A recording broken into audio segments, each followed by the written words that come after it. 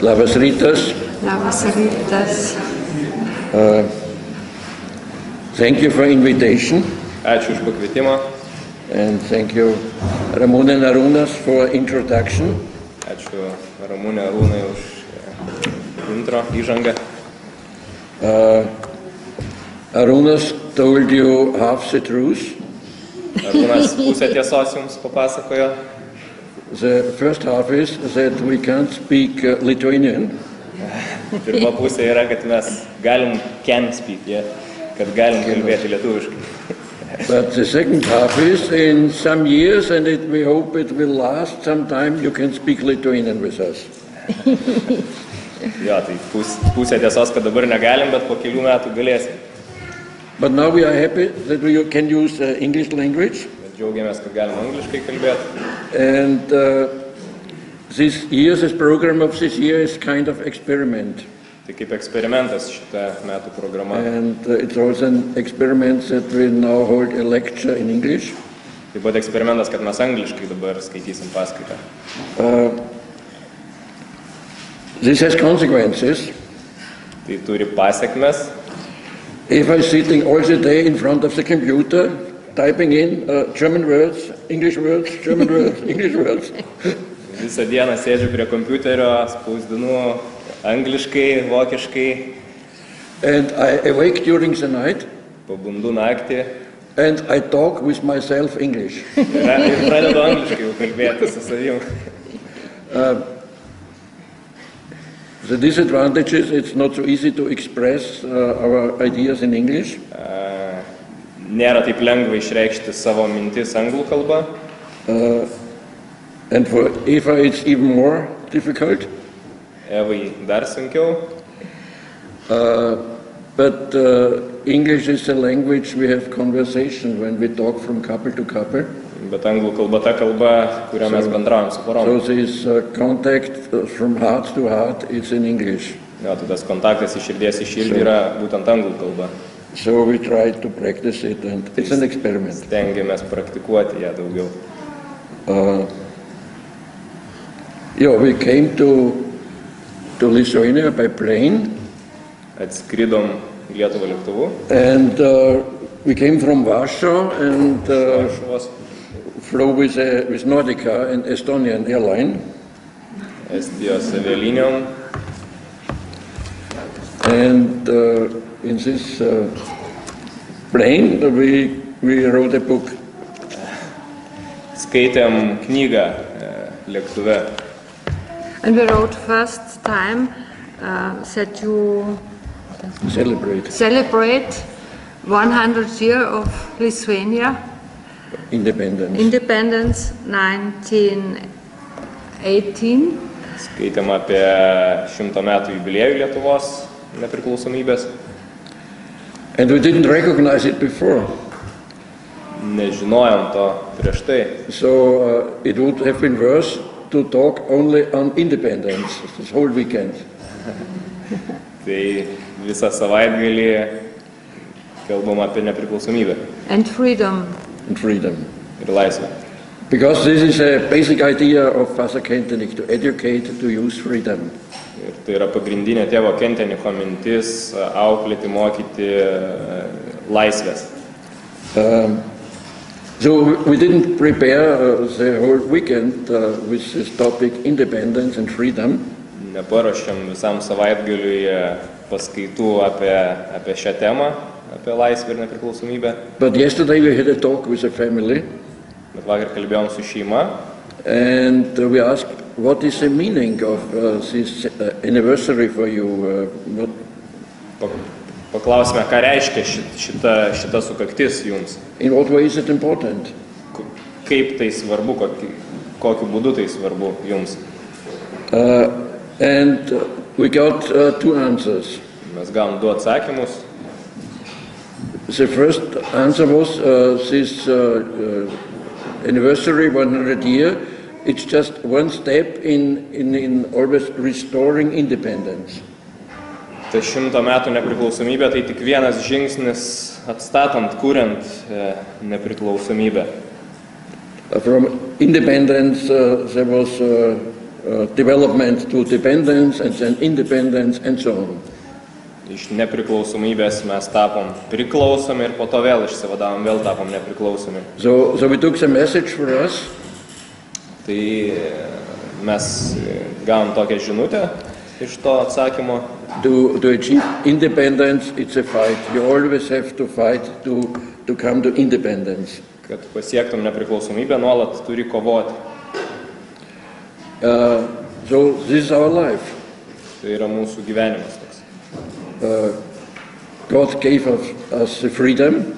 Dievas davė mums laisvę. And we have to fight to use this freedom in the right way.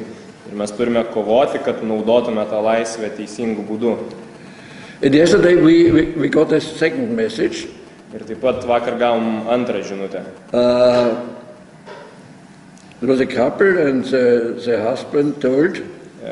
Kalbėjom su pora ir vyras pasakė. Yeah, when I have to prepare a lecture, for example, home talk. Kai aš turiu paruošti paskaitą, pavyzdžiui, namų pokalbiui. So for me it's no problem to make a lecture. I do it 100 times in my profession. Nėra jokio sunkumo paruošti tą paskaitą, aš savo profesiniam gyvenime tą darau 100 kartų. But to talk on a family topic, I cannot do alone. Bet kalbėdamas apie temą susijusią su šeima, aš negaliu vienas to daryti. And now when I work together with my wife, ir kai aš dirbu kartu su savo žmona, it's like the feeling I am free. Tai toks jausmas, tarytum aš esu laisvas. And I get safety. Ir aš jaučiuosi saugus. And so we got the message to achieve independence, you need a relation, you need bonding. Tai norėdamas pasiekti, norėdamas būti nepriklausomas, turi būti kartu. And then we heard, so there are different times when we got independence. Yra skirtingas laikas, kaip mes judam į nepriklausomybę, į laisvę. And 100 years ago it was really a very important event because the people really felt, now we are free, now we are Lithuanian. Prieš 100 metų tai tikrai buvo labai svarbu, nes žmonės pasijuto, dabar mes laisvi, dabar mes lietuviai. They are allowed to speak in Lithuanian language. Jo, jie galėjo kalbėti lietuvių kalbą. And to learn. Mokytis. And this was a very deep experience. We are free now. Labai gili patirtis, mes dabar esam laisvi. And then they're considering, okay, 1990, 91, 92, when we got free from Soviet regime. Ir 90-91, kai mes išsivadavom iš sovietų režimo. There was perhaps another feeling in front to get more, to earn money. Ir tada kitoks jausmas atėjo, kad uždirbti daugiau pinigų, daugiau gauti, daugiau gauti. So this is the question, what is the real independence? Klausimas, kas yra ta tikroji nepriklausomybė? Tomorrow in the third lecture we will speak on the basic problem of this period. Rytoj trečioje paskaitoje kalbėsim pagrindinę šių dienų problemą. The world without God. Pasaulis be Dievo. Some people say we didn't need God. We don't need God. Žmonės sako, kad mums nereikia Dievo. And not only some people, but the whole society. In the whole society says God not really existing. Ne tik atskiri žmonės, bet ir visa visuomenė sako, kad Dievo nėra. So this is the way, and we try to follow some steps now, the way that we can achieve independence. Yra tam tikras kelias, mes bandom jo eiti, tam tikrus žingsnius, kad pasiektume nepriklausomybę. that we realize that we have a strong bonding, a strong attachment to God. Kad mes suprastume, jog turim labai stiprų ryšį su Dievu.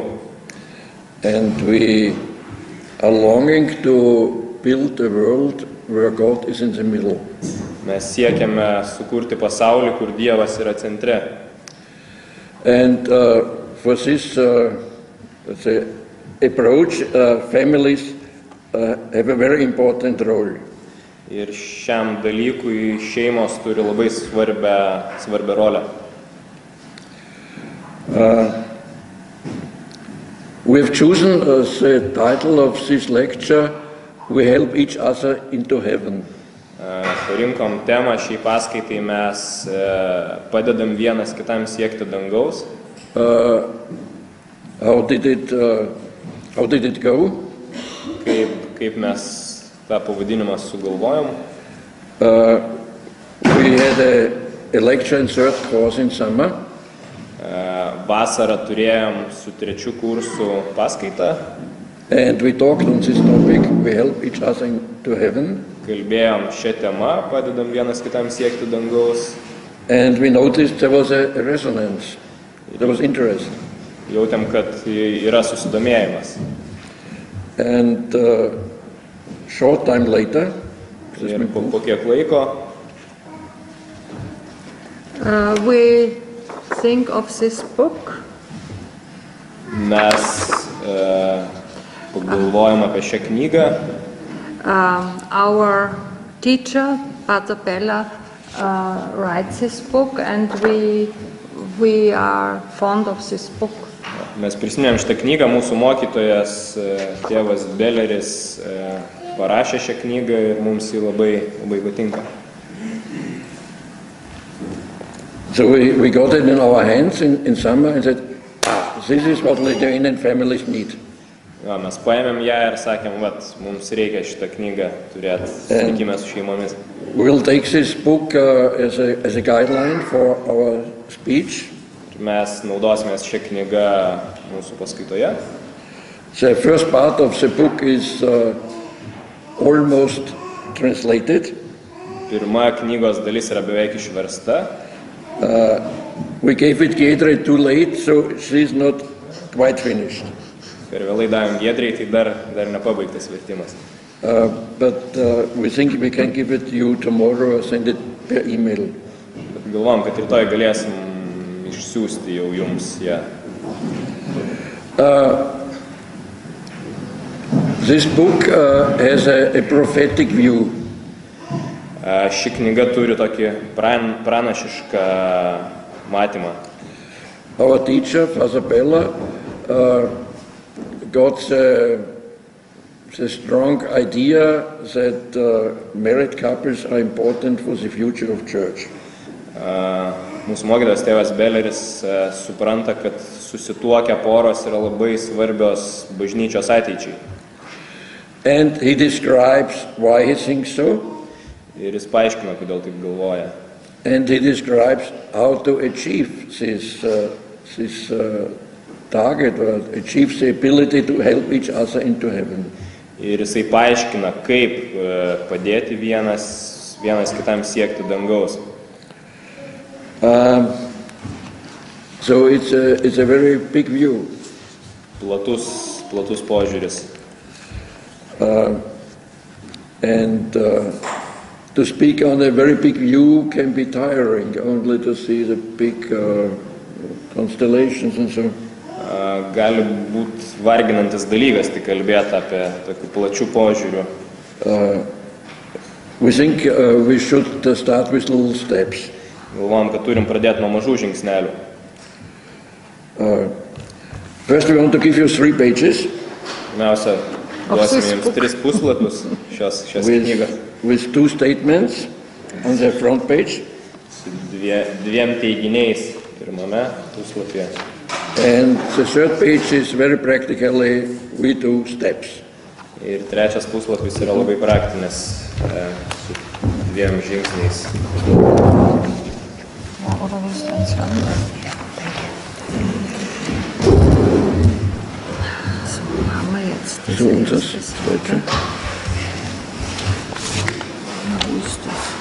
Thank you. Da hast du es.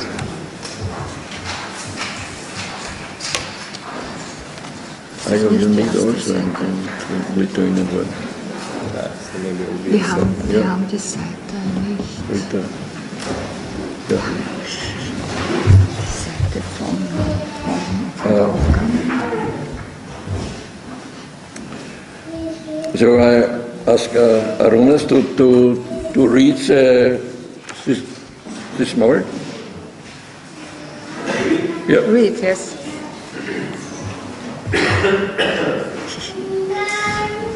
Tėvas Jozefas Kentenichas buvo įsitikinęs, kad ir sutuoktiniai gali būti pašaukti švelnumui.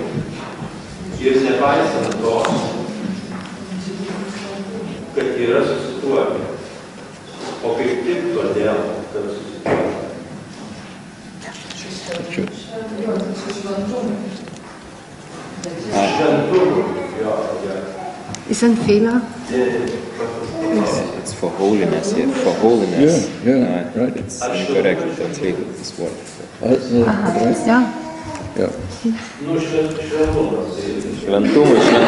Šventumui.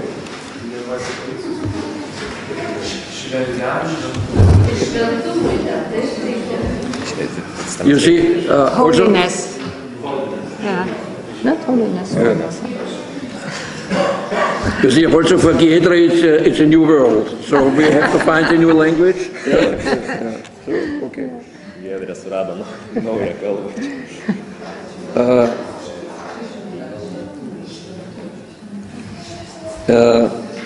And can we read the second sentence too? Apačioj šitą pastraipėlę dar perskaityti.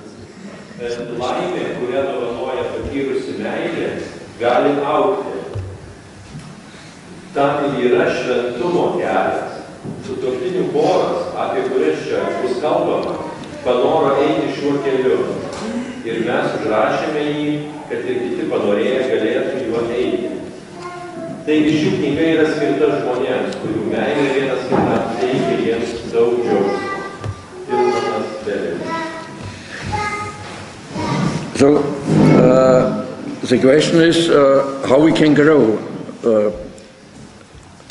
Klausimas yra, kaip mes galim augti. Arunas and Ramūnas spoke on a train which is moving. Ramūnė ir Arūnas kalbėjo apie traukinį, kuris juda.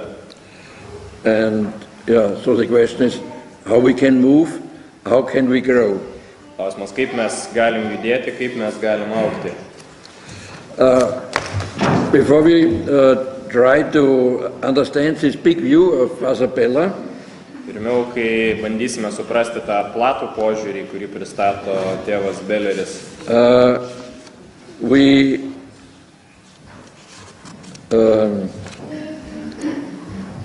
want to investigate how we can grow, and we say we grow by little steps. norime suprasti, kaip mes vis dėlto augam ir kad mes augam mažai žingsneliais.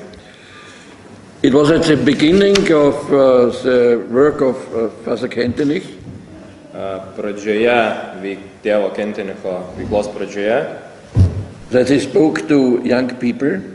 Kai jis kalbėjo jauniems žmonėm. And these young people were in revolution. Jauni žmonės buvo revoliucijai. And Father Kentenich told them, okay, now I'm here. Tėvas Kentenichas pasakė, gerai, aš dabar esu čia su jumis. I'm your responsible educator. Aš esu atsakingas auklėtojas. And I tell you the program. Aš pasakysiu, kad turiu programą. And our program is we do self-education. Mūsų programa yra, kad mes patys mokomės. And he spoke on self-education. Jis kalbėjo apie mokymasi patiems. And these young people forgot that they want revolution. O tie jauni žmonės sakė, mes norim kovos, revoliucijos. They were fascinated and said, yes, we do self-education. Tai pasakė, gerai, mes mokysimės. Because this is a modern art to live. The modern way to A live. modern Tai yra modern way to live. modernus gyvenimo būdas. How to do self-education. Tai kaip mums patiems mokytis? And he explained, yes, did you ever watch a small child when it started to walk? Jis pasakė, ar esat stebėję mažą vaiką, kai jis pradeda vaikščioti? Did the mother of this child tell, and now take the left leg and then step forward and the right leg and so? Ar to mažo vaiko mama pasako, kad pirmiau ženk kairę koją, paskui dešinę koją, paskui kairę koją? And he said, no. Ne, nepasako. The child learns walking by walking. Vaikas mokosi vaikščioti, eidamas, bandydamas eiti. And so we learn loving by loving. Mes mokomės mylėti, mylėdami. And we learn self-education by self-education. Mokomės mokytis, mokydamėsi. So this is a little child. And the idea, just do it. Taip, tai vat, matydami tą mažą vaiką, mintis yra tiesiog daryk, tiesiog bandyk. So we are adult people. Mes esam suaugę. And educated people.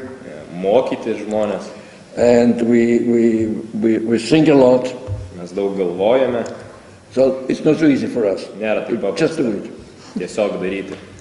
And for people who like to think and decide, Father Kentenich describes steps. Ir tiem žmonėm, kurie mėgsta galvot, mąstyt, spręsti, jis nurodo žingsnius.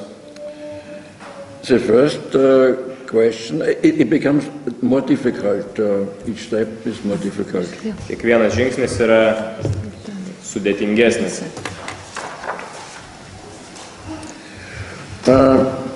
So we decide we want to take, we want to take this. Mes norim, įvardėjam pasiryžimą. Because we want to do a step forward. Nes norim judėti prieki. Okay. How to do it? What step? Kaip tai daryti? Kokį žingsnį žengti? The first question is, which attitudes do we want to live? Pirmas klausimas yra, kokį požiūrį norime turėti į gyvenimą. We ask each other as a couple, which attitudes we want to live. Mes kalbamės poroje, kokį požiūrį norim išsiugdyti. What do we mean with attitudes? Ką mes turime galvoje, kalbėdami apie požiūrį? During the coffee break, you ask Skirmante, she's very good in attitudes. Skirmante labai gerai žino apie požiūrį ar nuostatas čia. Ne požiūrį, gal nuostatas, tikslesnis žodis, apie nuostatas. So we have a personal reflection of our being. Mes turim, reflektuojam savo gyvenimą, savo buvimą. So it's good, we can use our brain. We like to have a brain, so we can think and... Gerai, kad galim naudoti savo smegenis, gal mąstyti. And so we reflect our life and say, okay, what attitudes do we want to have? Mes pergalvojam savo gyvenimą ir galvojam, kokias nuostatas mes norime turėti, išsiugdyti. How do we want to be? Kokie mes norime būti. And it's evident that this will be different for all couples. Ir natūralu, kad tos nuostatos bus šiek tiek skirtingos kiekvienai porai. So we know how we want to be because we did this exercise in the lecture, after the lecture of Skirmante Nerius. Tai mes jau žinome, kokie norim būti, nes mes jau darėm šitą pratimą po Skirmantės ir Nerijaus. And we wrote it on little cards. Jo, mes užsirašėm ant mažų lapukų savo nuostatas. We want to be like this. Taip, aš noriu būti toksai. But it's not so easy. Bet ne taip lengva. Oh yeah. What to do now? So we see there there are problems to achieve these attitudes. Tai matom, kad yra tam tikrų sunkumų, norint pasiekti tas nuostatas, išsiugdyti jas. And perhaps we see many problems. Gero, matom daug sunkumų, daug problemų. We see really a lot of problems where we had to improve. Matom daug dalykų, kuriuos turim patobulinti. And our Father Kentenich tells, Tėvas Kentenichas sako, only one rabbit. Only one rabbit.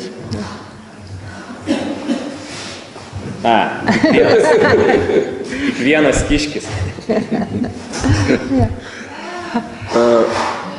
So a hunter, he hunts rabbits. Medžiotojas medžioja kiškius. And there are 100 rabbits around. 100 kiškių aplink Where laksto. should he? And he wants to hunt all Nori the visus rabbits. nušaut. But at the end, he has no one. Bet galiausiai nei vieno nenušauna. Father Kentenich says, one rabbit. Tėvas Kentenichas sako vieną, tik tai nusitaikyk į vieną. And now we try to catch this one rabbit. Ir bandom pagauti tą vieną kiškį. So, this we have to discuss in our couple talk. What rabbit do we want to hunt, Mes to turim catch? poros pokalbyje aptart, kurį kiškį mes norim pagauti. Okay, now we know what area we want to improve. Gerai, dabar mes žinom, kokioje srityje norim tobulėti. And we can say, we do it now, we improve, so it's 1st of January and next year we don't do this. Taip, Or we do this or don't do this anymore. sausio 1, sakom, nuo sausio 1 mes šito dalyko jau nebedarysim, o šitą pradėsim daryti. You know, it will not work. Neveiks taip. We all have the experience, it will not work. Visi žinom iš patirties, kad taip neveiks. Next step, Kitas žingsnis, we need a concrete exercise. Turime turėti konkretų, aišku pratimą. For this attitude we want to improve, to live in a better way, we need an exercise. Turim turėti konkretų būdą, konkretų pratimą, kaip tą nuostatą ugdyti. To give you an easy example, Paprastas pavyzdys. For example, I noticed that I always go like this. Stebėjau, kad susikūprinęs vaikštų. So, not straight, but always like this. Neišsitiesęs, bet susikūprinęs. And this is no good image, and it's not healthy. So. Negražiai atrodo. And I say, okay, from now on I want to be like this. Always. Nuo dabar būsiu pasitempęs. I get here, and so it looks better.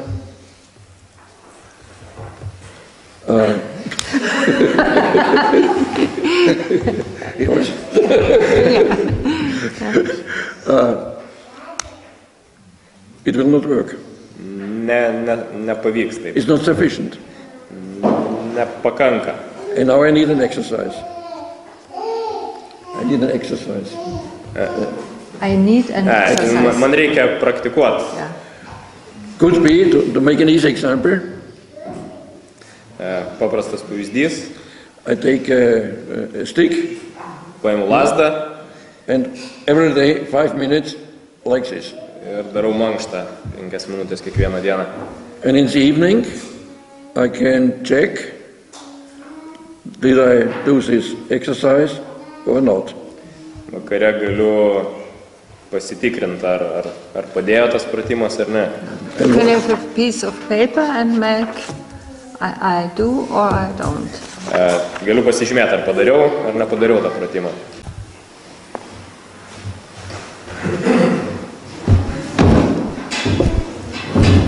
It turns off automatically after 30 minutes. Įsijungia po pusvalandžio automatiškai. And that this exercise even works better. Ir tas pratimas netgi geriau veikia. We have to think, do we find a really nice name? Ir mes tikrai sugalvom jam a nice name for this exercise. Gražų pavadinimą tam pratimui. That it makes joy. Kad tai mums teiktų džiaugsmą. So I don't know what name we could give for this exercise. Nežinau, kaip turėtų vadintis šitas pratimas, šita mankšta. Do you have an idea? Turit minčių? For example, in Austria we would say Schwarzenegger exercise, because Schwarzenegger, is a very strong man. Austrija sakydama, tai Schwarzeneggerio mankšta.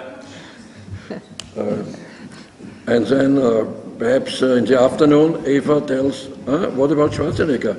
I forgot. Paklauskime, kaip dėl Schwarzeneggerio. Okay. So we do small steps. Taigi, einame mažais žingsneliais. And now the big view. Ir dabar tas platesnis požiūris. We try to grow. Bandom augti. And we are convinced that our growing is important not only for us, but also for our country. Esame įsitikinę, kad mūsų tas augimas svarbus ne tik mums, bet ir mūsų šaliai. And Father Bella said, the growing of a married couple is important. Ir tėvas Belleris sako, kad susituokusios poros augimas yra labai svarbus. Because the society needs more and more independent couples. Dėl kad šiai visuomenė reikalinga daugiau ir daugiau laisvų, nepriklausomų porų. And in the language of religion, it says our country needs holy couples. Mūsų šaliai reikia daugiau šventų porų. As a married couple, we are called to sanctity. Kaip susituokusi pora mes esam pašaukti šventumui. Father Bella makes a view back in history. Tėvas Belleris peržvelgia istoriją.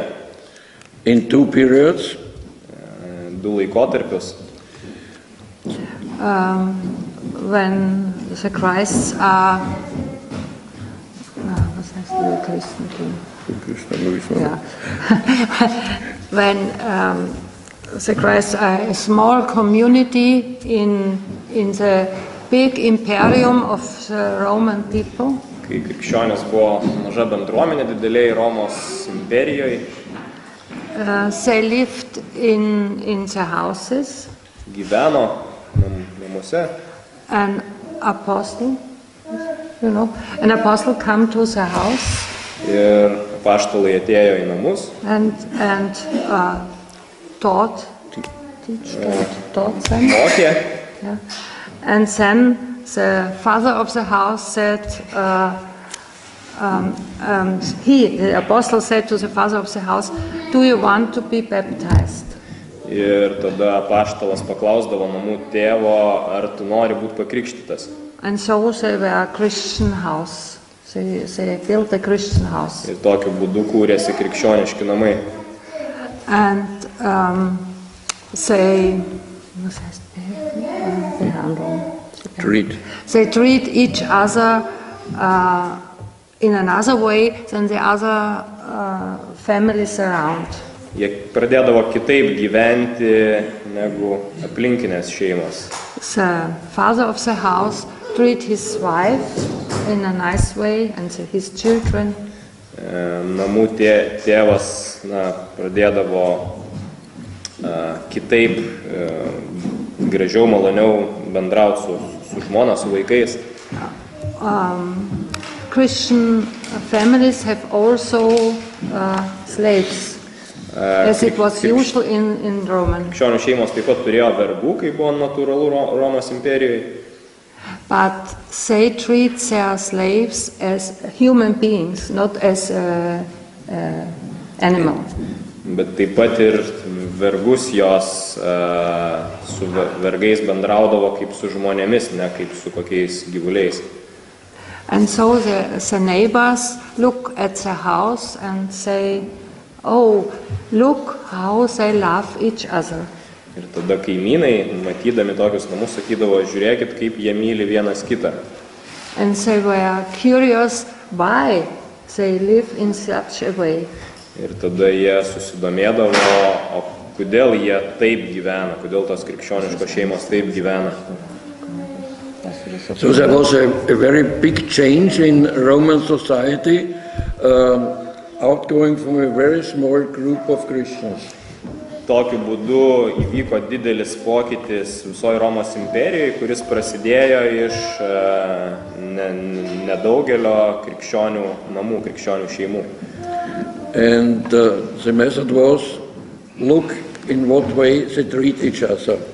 Ir tas būdas buvo, tai žinutė buvo, pasižiūrėkit, kaip jie vienas su kitu bendrauja.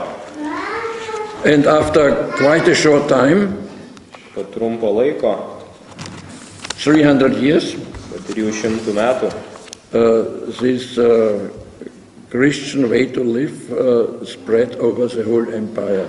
Roman tas Empire. krikščionių gyvenimo būdas pasklido po visą Romos imperiją. And they are connect together. Ir jie susisiejo, The Christian houses and know each other krikščionių namai pažinojo vieni kitus, and help each other. padėdavo vieni kitiems. And in the midst of their communities has God Ir bendruomenės viduryje būdavo Dievas and the church. ir bažnyčia.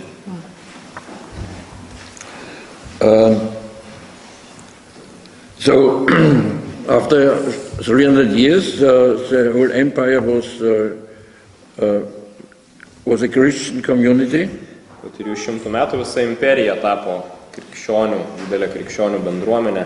And some 100 years later, there was a big movement in Europe.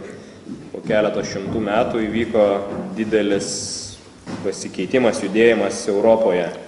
The peoples moved around in all directions. Jo, didelis kraustimasis tautų, tautos keliavo iš vienų vietų į kitas. And there was no quiet situation. It was all moving. Nebuvo ramių vietų, visur buvo kraustimasis, judėjimas visoje Europoje. This was the area of the migration of the peoples. Ja, tai buvo tautų kraustimosi metas. And in this time, God set an initiative. Ir šiuo metu, šiuo laikotarpiu, God, yeah. God.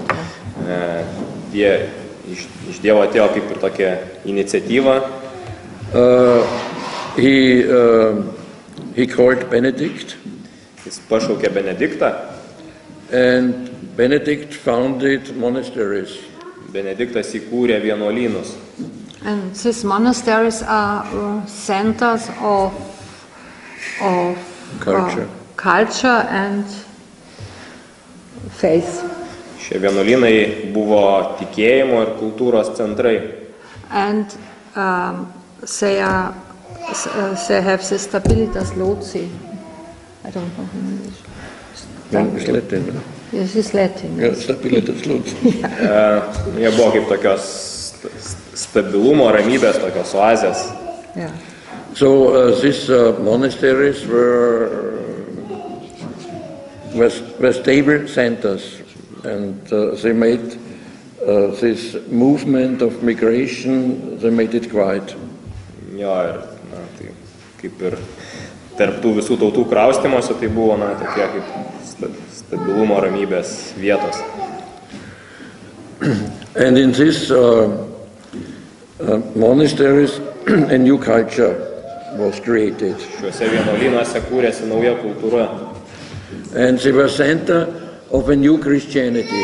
Tai buvo naujosios krikščionybės centrai.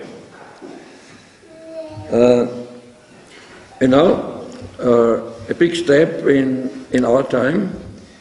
Dabar didelis žingsnis į mūsų laikus. Father Bella thinks, so this is his vision. Tėvas Belleris sako, kad tai yra jo vizija, that Christian houses kad krikščionių namai can have a similar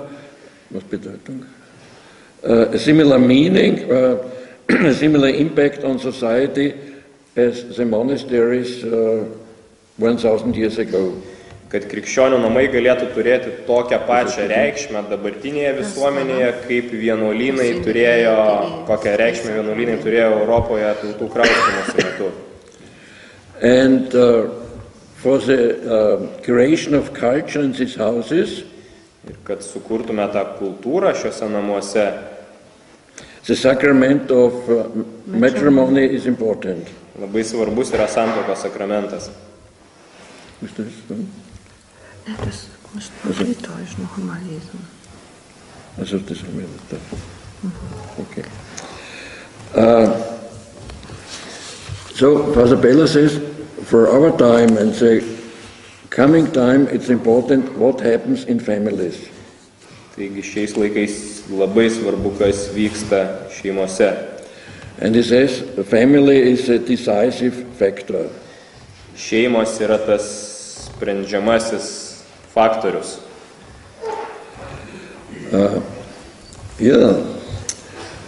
These monasteries. Taigi tie vienuolynai. There was a good order. Buvo gera tvarka juose.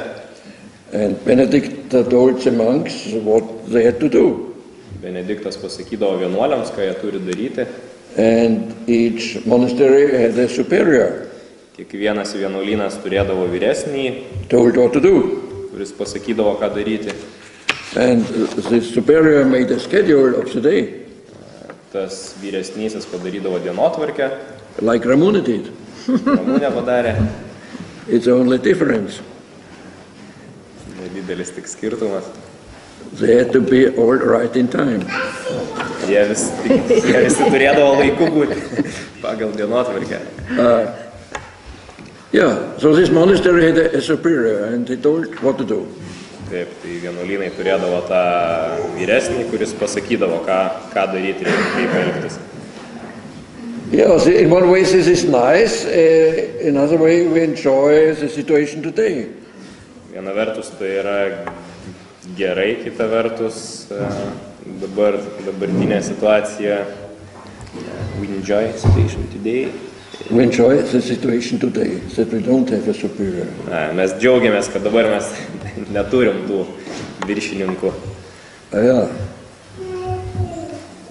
But a life without order, without a direction. Bet kita vertus gyvenimas be tvarkos ir be krypties. So God made it in this way that He gave us a superior. Taigi Dievas ir dabar taip elgiasi, kad Jis duoda mums tą vyresnį. And where are the superiors? Kur tie vyresnieji? They sit beside you. Jie sėdi tarp mūsų. Except Skirmante. She has no superior. Skirmante net. She is really independent. Okay. So, what does it mean practically? Ką tai reiškia iš praktinės pusės? We develop as a married couple our own religious order. Mes šeimoje, kaip susituokusi pora, mes kūrėm tą tvarką. And this is fascinating.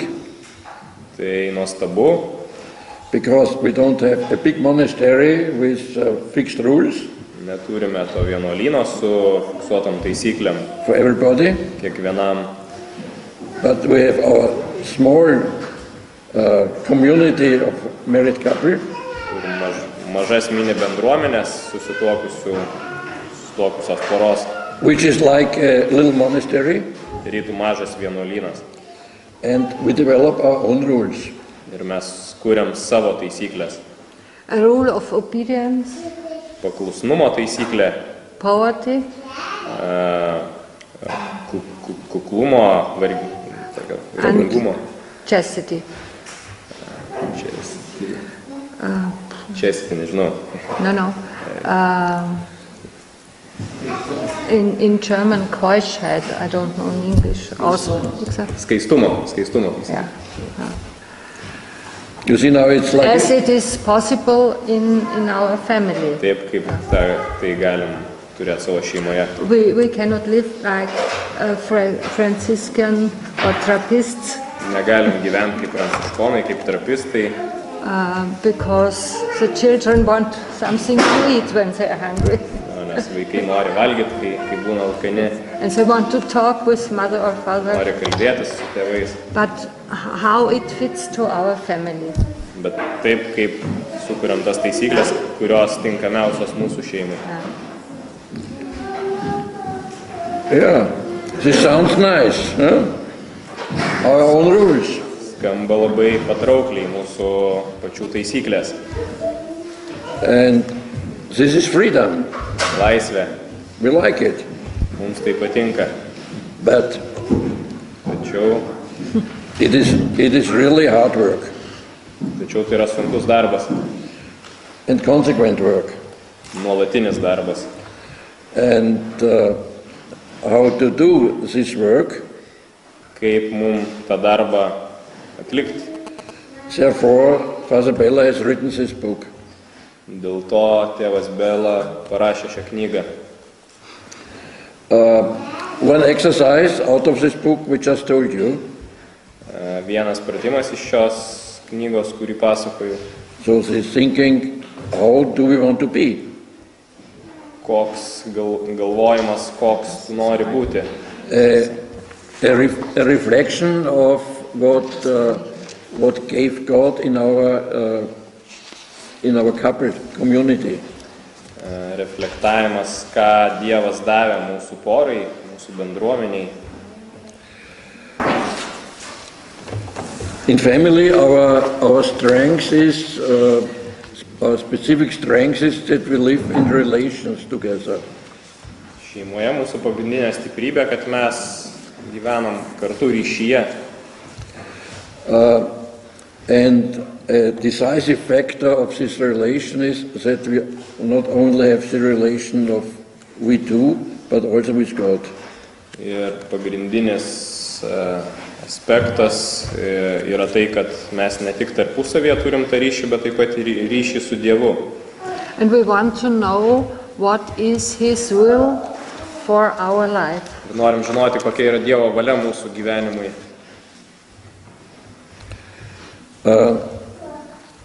And this is the way we want to help each other into heaven. Tai yra būtent būdas, kelias, kuriuo mes norim padėti viens kitam siekti dangaus. We are responsible for each other Esam atsakingi vienas už kitą, when we go to heaven. siekiant dangaus.